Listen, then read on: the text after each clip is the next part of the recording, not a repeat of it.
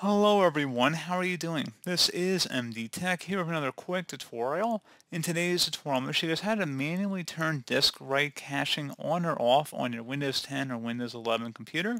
So this should hopefully be a pretty straightforward process here, guys. And without further ado, let's go ahead and jump right into it.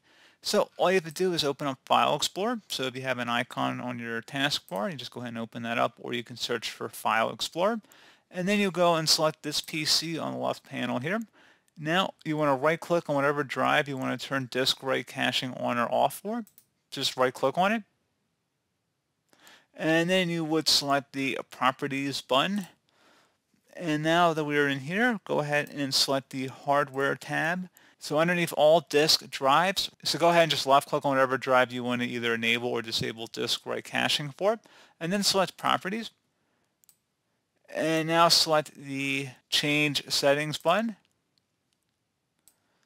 Select the Policies tab, and now you can enable write caching on this device by either marking that to turn it on, and then select OK or unchecking it. So if you enable write caching on this device, it improves system performance by enabling write caching on the device, but a power outage or equipment failure might result in data loss or corruption. So pretty straightforward. There's also a subcategory here where you can turn off the Windows write caching buffer flushing on the device.